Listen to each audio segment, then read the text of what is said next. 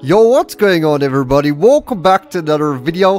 Today I will be doing another unboxing and review on the Thermalright Aqua Elite 360 AIO CPU cooler, guys. This is a liquid cooler, and guys, it's time to update my old stock cooler on my PC because it gets up to 90 Celsius on temperatures when I play games.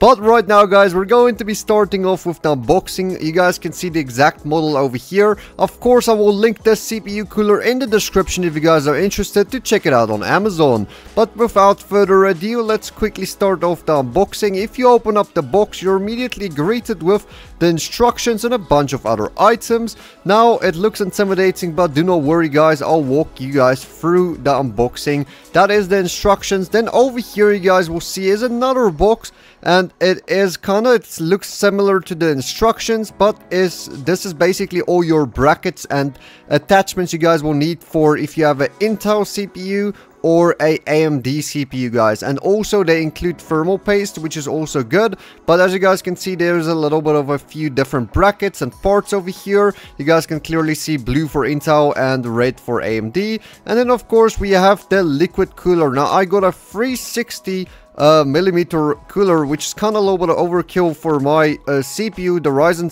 5 7600, but it's fine, guys. Over here you also get this.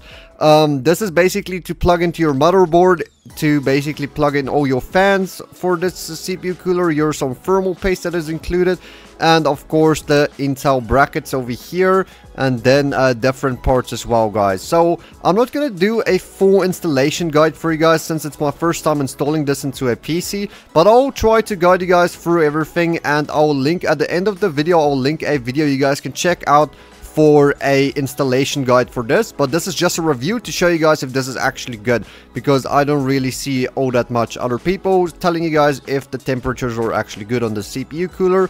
But as you guys can see, this is the block. Make sure to peel off this plastic before using it on your CPU. And this is a very big CPU cooler, as you guys can see, bro. I'm really impressed with it, honestly. And it's really heavy, so it feels good quality. Over here, guys, is my old Wraith Stealth cooler that we're going to be replacing, that reaches 90 Celsius when I play games. And it's really not going to be good with my Ryzen 5 7600. That is why I'm going to remove it. This is not a guide, guys. This is just for your viewer satisfaction, so you guys can see how I'm doing this. But obviously I won't include the whole tutorial in this video because, like I said, I'm not a professional in this. And I'll link another YouTuber's video at the end of this so you guys can check the installation guide if you guys don't know how to install it. But this is just a little bit of a review to show you guys if this CPU cooler is actually good, how it looks and how it performs in games and stuff. Over here you guys can see my PC is a little bit dusty, and the old thermal paste doesn't look too good, guys. We're going to be having to clean this. We're going to use some rubbing alcohol wipes, as you guys can see, and we're just going to clean the CPU like so and try to get as much of the leftover thermal paste as we possibly can. Luckily this is an AM5 socket, so the CPU doesn't come loose with the removal of the old cooler. So yes, it is finally time to show you guys the CPU cooler. Okay, guys, that is what I'm saying. This is just a review. But first off, let me show you guys how it looks before we get into the detailed performance of this in a CPU. This is how my PC looked before I installed this cooler. As you guys can see, it still looked pretty good, but it needed some extra RGB and lights. It was a little bit on the darker side, you guys can see, and that is exactly why I decided with this Thermalright cooler, because I felt like it's gonna bring my PC to life.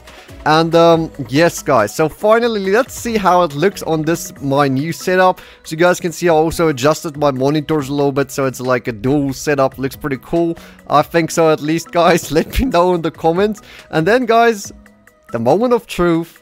This is how my PC looks now with the Thermalright cooler. As you guys can see, it looks a lot better. Obviously, the cable management over there is not the best, but that's just my problem. I'm not pretty good at cable management. But we're going to get into Elden Ring right now, guys, in 1440p maximum settings right here. As you guys can see, my CPU is currently a nice stable 52 degrees Celsius. It's kind of hovering over there in the 50 Celsius, also reaching 49. pretty good. This is a very, this is actually the game I played that reached like 90 Celsius with my Wraith Stealth Cooler. So the fact that it's really reaching 51 is outstanding. For this CPU cooler, I probably should have gotten a double one, but I just got the triple one because it was on sale as well. But be sure to check this out on Amazon, guys. You guys can see it is performing really well with Elden Ring and like demanding games like this. And it looks pretty good on my PC as well. I really like the color of the white with the black case. It looks like a really cool Stormtrooper Star Wars vibe. So yeah, definitely check it out on Amazon, guys. And obviously here is another angle of how it looks with a little bit less lighting. You guys can also see it looks clean, it looks good. And also I didn't really experience any difficulty installing it, but I had to watch a YouTube guide because unfortunately, guys, I'm not the best with like PC installation. Even though I'm a technical TOG person, I really do a lot of tech videos. This was a little bit not something I'm used to, but do not worry. Over here in the right side corner is a video you guys can go check out. This is an installation guide for this very cooler, so you guys can go check that out, and hopefully that will help you guys if you guys do not know how to install it. And yeah, this is basically the review on the unboxing. Hopefully this helped you guys out, you guys get an idea how it looks and what the temperatures you can expect with the CPU cooler. And yes, guys, keep in mind I do not have a air-conditioned room. I tested it without any air conditioning, so yeah, there's that as well. But thank you guys so much for watching. See you guys in the next one. Peace out.